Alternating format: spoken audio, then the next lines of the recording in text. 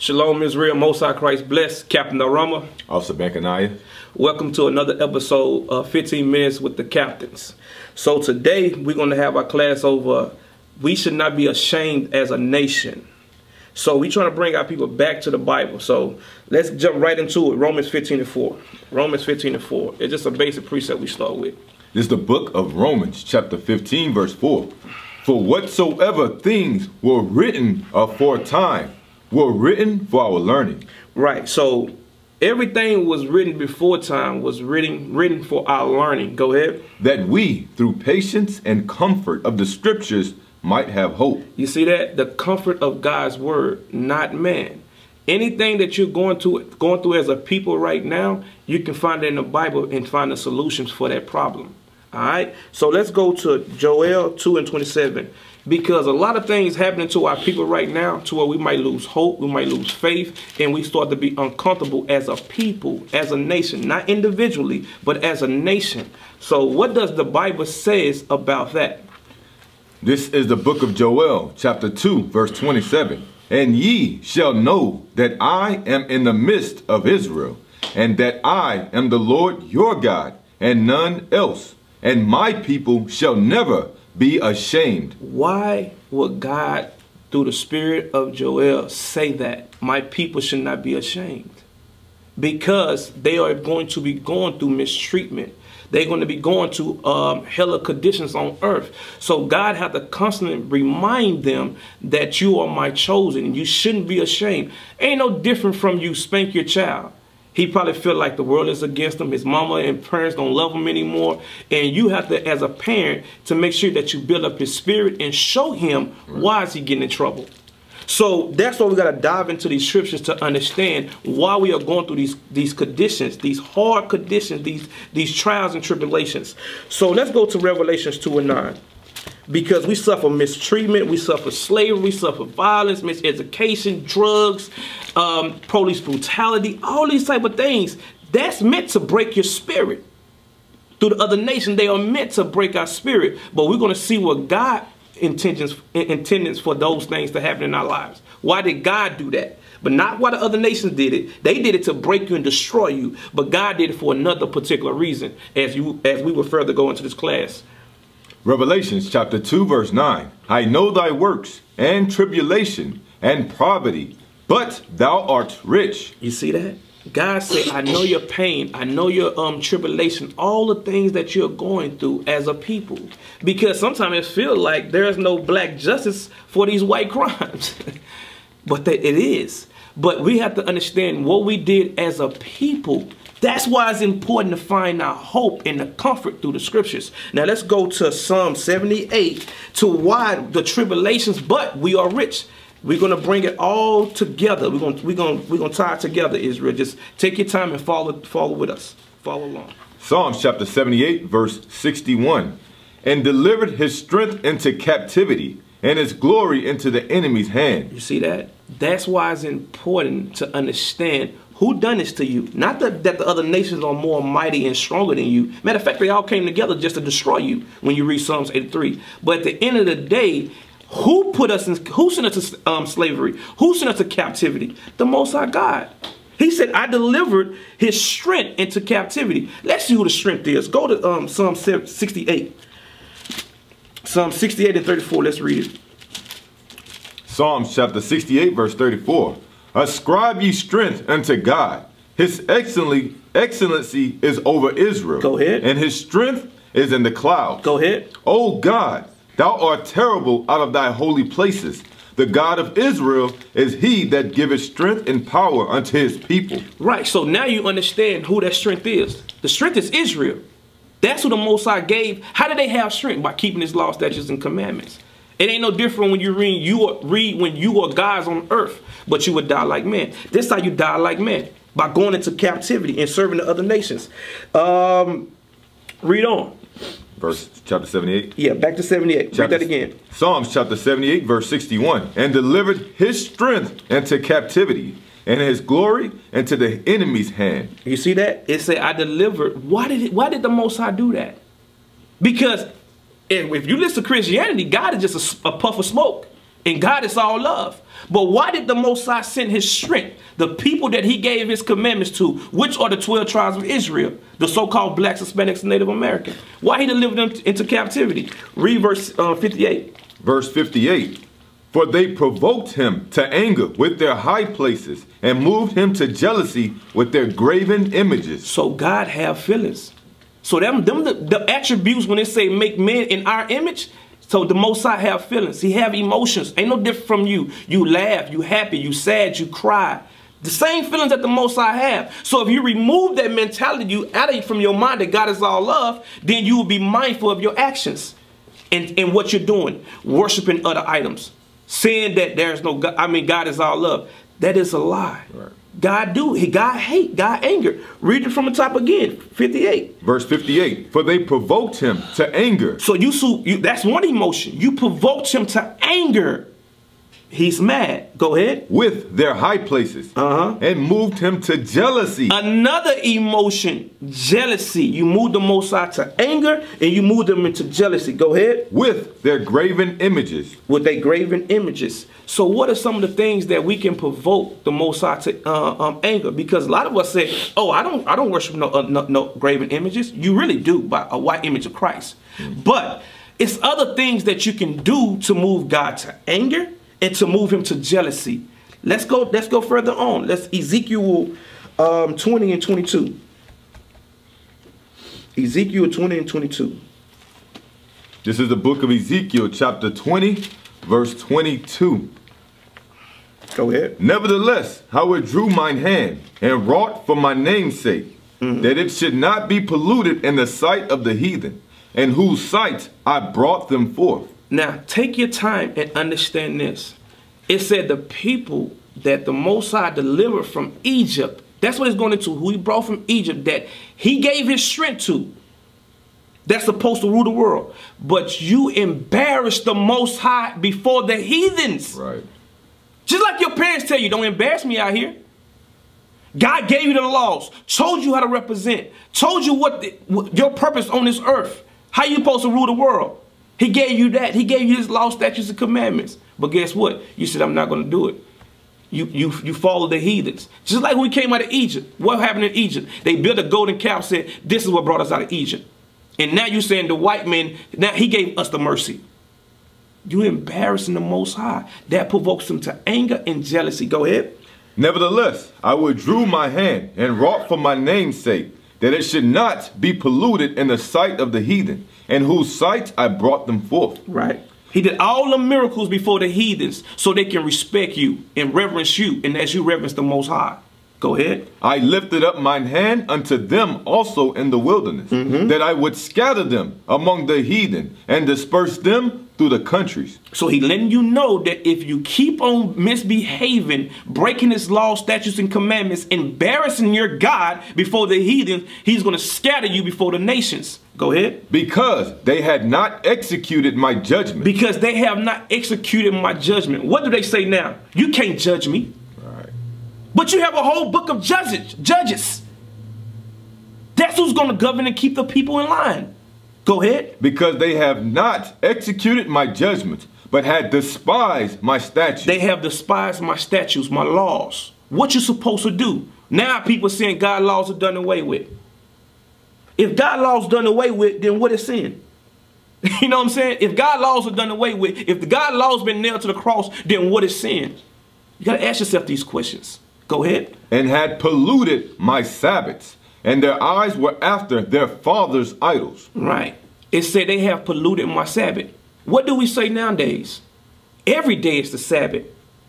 If every day is the Sabbath, then how do you keep the first Sabbath? The Sabbath that was given to you on the 7th day. How you keep that Sabbath? Then you will realize that every day is not the Sabbath, because it's a how I want to say it. It's a way that you keep the Sabbath. So these are the things that you have to ask yourself, because there's no buying, no selling, no cooking, no cleaning. These are the way that you keep the Sabbath. If every day is a Sabbath, then you won't even be able to survive.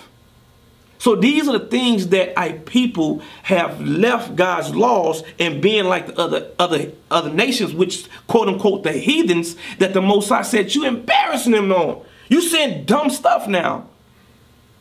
Go ahead. Read that again, the last one again. Verse 24. Because they had not executed my judgments, but had despised my statutes, and had polluted my Sabbaths, and their eyes were after their fathers' idols. So now we helping you to where you went off in a reason why that you went into slavery. We trying to give hope back to our people through the comfort of the scriptures. So you made God angry and jealous because you didn't want to keep the Sabbath, you didn't want to keep the statutes, and you didn't want to do his judgments. So now it's our time to enlighten you on what of those things are, to where why we went into captivity. This is why we went into captivity, because you said no to God's laws at the end of the day. Whatever the Bible say do, we're not going to do. Okay, now let's go to Isaiah 63 and 10. Another way to show you that God is just not a puff of smoke. The way Christianity has taught you. My God don't hate. My God don't get angry. My God is a puff of smoke. My God is a fairy tale, pretty much. Go ahead. Isaiah chapter 63 verse 10. But they rebelled and vexed his Holy Spirit. Right. Therefore, he was turned to be their enemy. Right. And you best to believe that these people thought they was doing the right thing. But God said, no, in a spiritual eye, they have rebelled. Because you go in these churches right now, they thinking they doing what God say do. But not understanding that they are rebellious against God's laws. That's what's going on right here. So now God have turned to their enemy. Now he's about to execute his anger that we read about earlier, because he gave you a warning. He sent the prophets over and over to warn you, because that is his mercy to get you to repent, to turn from your sins. But guess what? If you don't, he's going to send you into captivity through what Ezekiel said. So that side of people, the nation of Israel has turned to be an enemy with God. So now let's go to Jeremiah 17 and 4. What does this, when you're an enemy to God, what does that look like? Not thinking that nothing is going to happen. Something is going to happen tremendously. Jeremiah chapter 17 verse 4. And thou, even thyself, shall discontinue from thine heritage that I gave thee. And I will cause thee to serve thine enemies, and the land which thou knowest not. For ye have kindled a fire in my anger, which shall burn forever. There go that anger again that we talked about. Read that from the top one more time. Jeremiah chapter 17 verse 4. And thou, even thyself, shall discontinue from thine heritage that I gave thee. So to give you understanding what heritage is, when you look up the word culture in the synonyms, it goes into heritage. So therefore, you're going to be discontinued from your culture. But matter of fact, let's see what heritage is. Go to Deuteronomy. Deuteronomy, what is that? 33 and 4. The book of Deuteronomy, chapter 33, verse 4. Moses commanded us a law, even the inheritance of the congregation of Jacob. You see that? You was given a law that you're supposed to uphold before God and man. Go back to where you were. Jeremiah 17, and read it from the top again. Jeremiah chapter 17, verse 4. And thou, even thyself, shall discontinue from the heritage that I gave thee. Discontinue. You will no longer do it. Discontinue. It will be taken from you. It'll be destroyed in your mind. You don't even know that you're supposed to do it. Because now that's what we are trying to bring back to our people. Their culture. We're not a cult.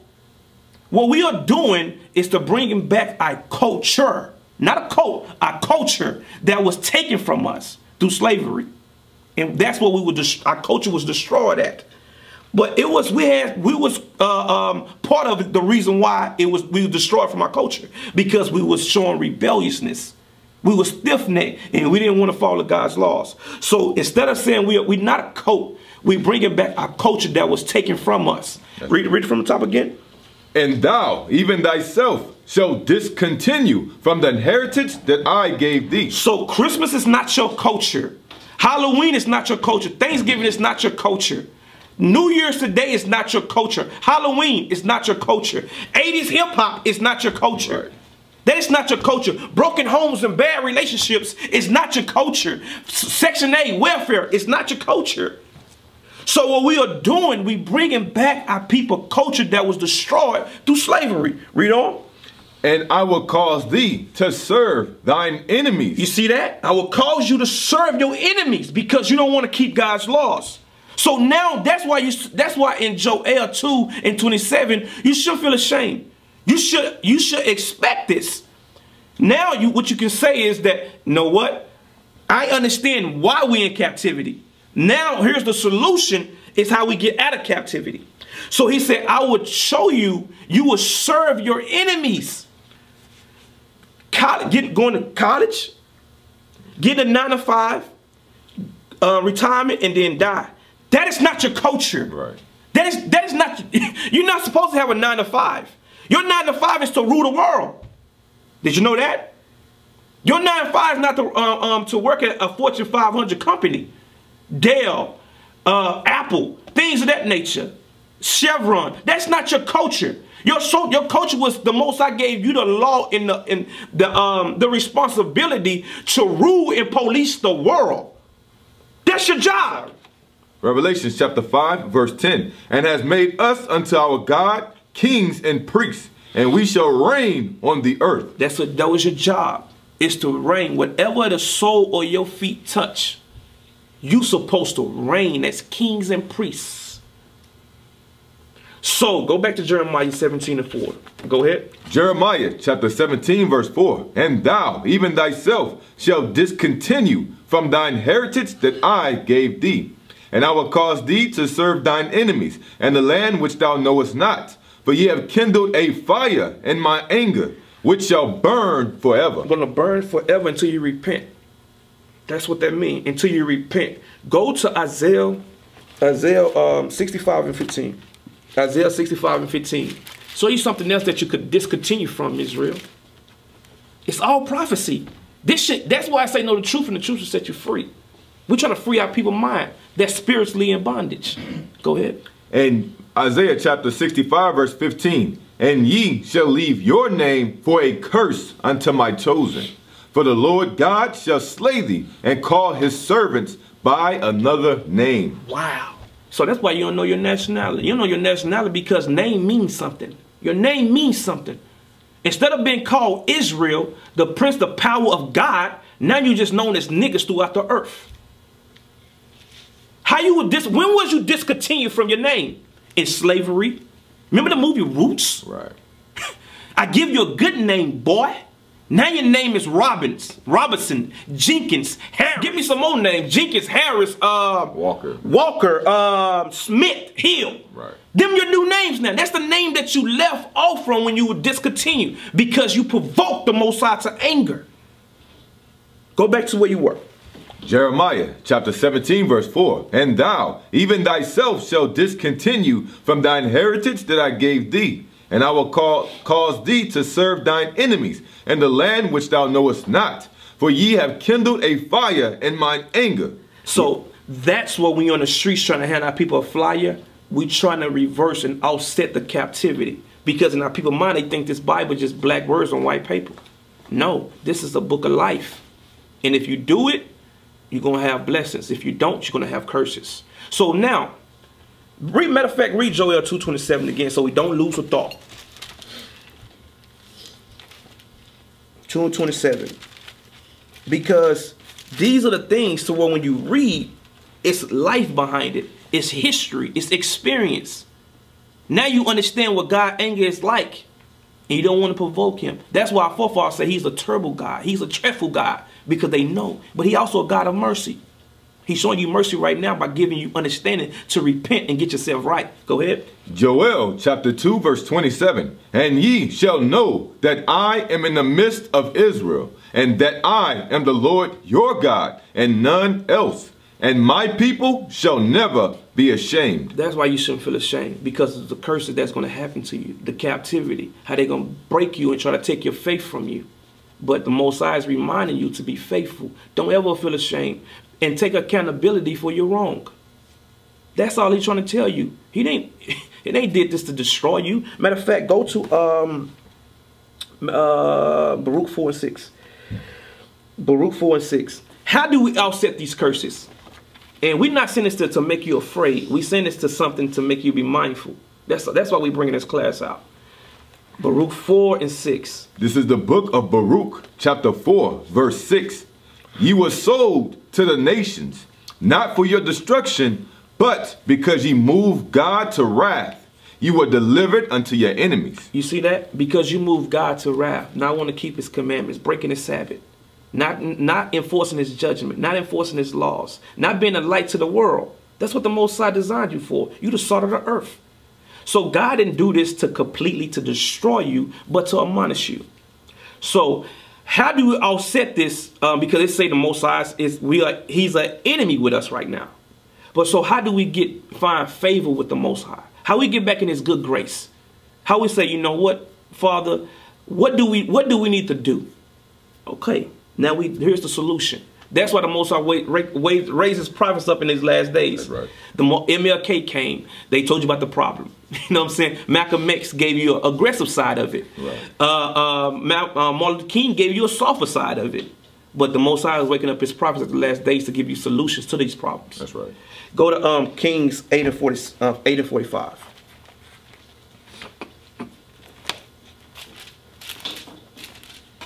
This is the book of 1 Kings, chapter 8, verse 45. Then hear thou in heaven their prayer and their supplication, and maintain their cause.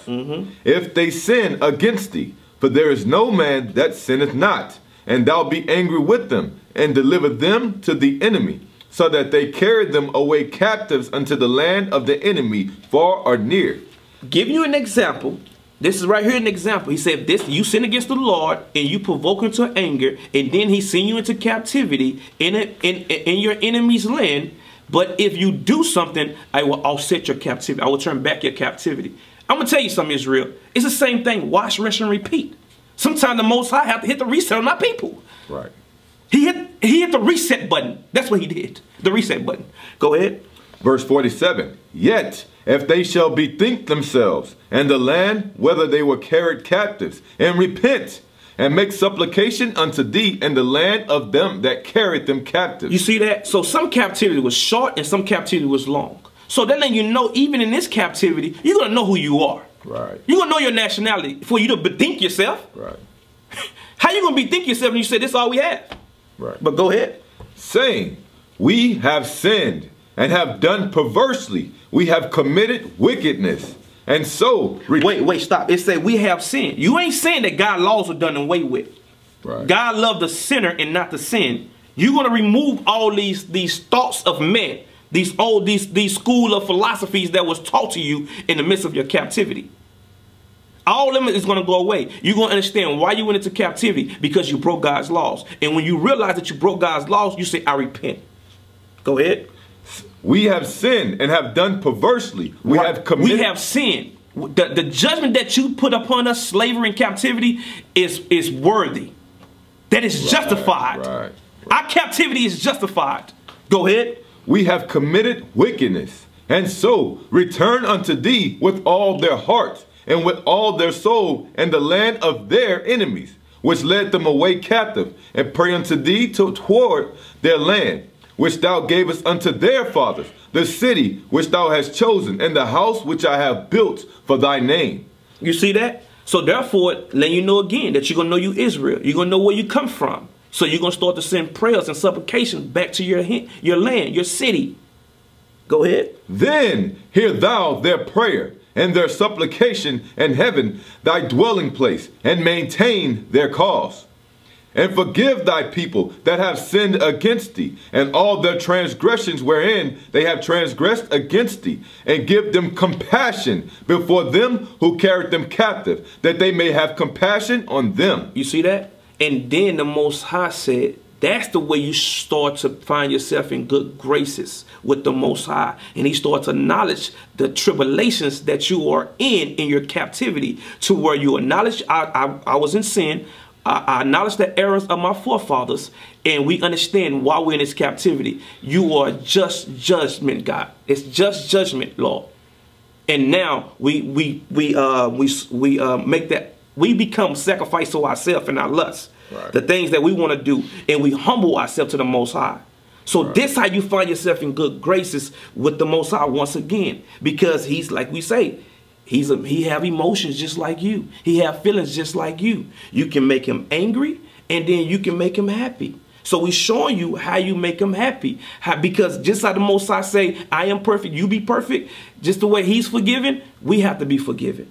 You understand? So let's go to Zephaniah 3:18. Zephaniah 3:18. This is the book of Zephaniah, chapter 3, verse 18. I will gather them that are sorrowful for the solemn assembly, who are of thee, to whom the reproach it was a burden. Go ahead. Verse 19, behold, at that time I will undo all that afflict thee, and I will save her that halteth, and gather her that was driven out. And I will get them praise and fame in every land where they have been put to shame. Right. That's why you shouldn't feel ashamed. Because after you go through this captivity, it's only it's a small season compared to forever. He said, so I'm going to send you through the trials and tribulations, and a lot of our people are going to lose faith and lose hope and feel ashamed. He said, don't worry about that, because wherever you was put to shame, I'm going to give you fame and praise. Go ahead. Verse 20. At that time will I bring you again, even in the time that I gather you. For I will make you a name and a praise among all people of the earth, when I turn back your captivity before your eyes, said the Lord. You see that? The name that was taken from you and everything. I'm going to give you a better name. Not even a better name, probably the name that the heathens are trying to abuse right now. Right. I'm going to give you a better name, a more glorious name. But you got to have faith. You got to understand that we have to go through our trials and tribulations. We can't lose focus of the mission. Go to Matthew 24 and 13 and show you what I'm talking about. Show you what Christ said. Because Christ didn't say nothing different from what the prophet said. Because he is the word of God. He come in the volume of the book. Go ahead. Matthew chapter 24 verse 13. But he that shall endure unto the end, the same shall be saved. You see that? We have to endure our trials and tribulations and put our faith in the Most High and follow the example that Christ used. Go to Josh. How do you do that? How do you follow Christ and the example that he went by? Go to Joshua 1 and 8. This is the book of Joshua, chapter 1, verse 8. This book of the law shall not depart out of thy mouth, but thou shalt meditate therein day and night, that thou may be prosperous, that thou mayest observe to do according to all that is written therein. For then shalt thou make thy way prosperous, and then shalt thou have good success. See that? It didn't say nothing about being joining the politics world. It didn't tell you to be a Democrat or a Republican, a liberal. It didn't tell you none of that. It said the laws of God. And that's what we're trying to show our people, to have hope in God and not man. Turn to God's laws, statutes, and commandments. And you meditate on that day and night, and that's how you're going to have good success. That's how you're going to have that's how you're going to have prosperity. That's right. Go ahead. Verse 9.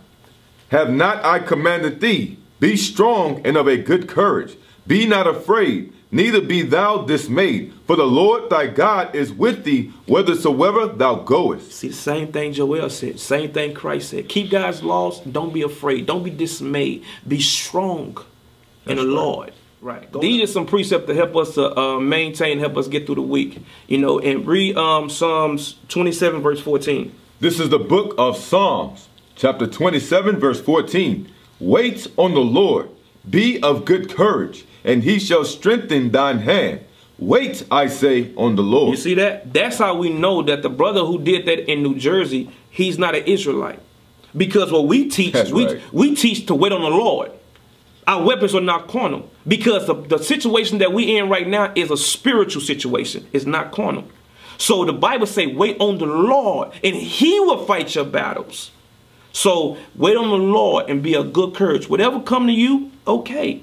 But our job is right now is to wake up our people's mind and show them how to get salvation. Go to 37 and 8. Watch this. 37 and 8. Psalms chapter 37, verse 8. Cease from anger and forsake wrath. Fret not thyself any wise to do evil. You see that? That's how we know right there. That's how we can stand up bold with confidence and say that brother, what he did is not of the Lord. And it's not a doctrine of an Israelite. That's right. It's not, because it says cease from anger, forsake from wrath, retaliation. Don't be a zealot. Have the zeal of the Lord. That's right. By keeping his commandments. Go ahead. Verse 9. For evildoers shall be cut off. You see that? Because you didn't do nothing. That was none justified in what you did. Because the Most High didn't tell you to do that. Because the Most High set up your enemies over you right now.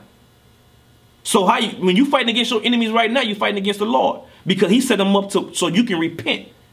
You will be cut off if you want to take wrath and vengeance and anger in your own hands. Go ahead. For evildoers shall be cut off, but those that wait upon the Lord, they shall inherit the earth. Wait upon the Lord, and those individuals that can endure to the end, they're going to inherit the earth.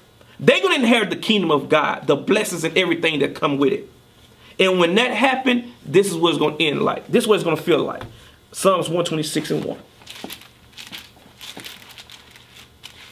Psalms 126 and 1.